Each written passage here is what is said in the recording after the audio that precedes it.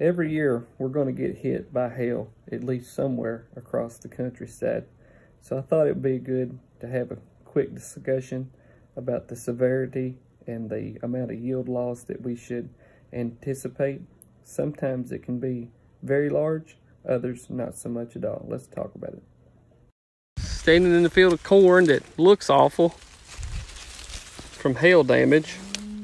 This stuff is about V14 or so.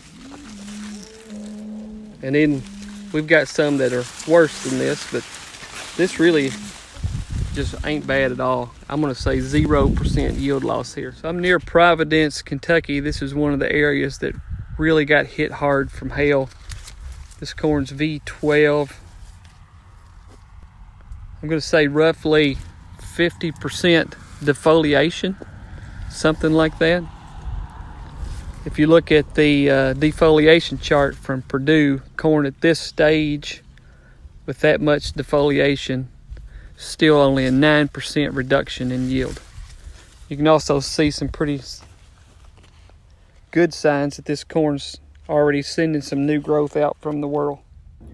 In this particular hail event, the hail was actually so large, we had some other issues going on.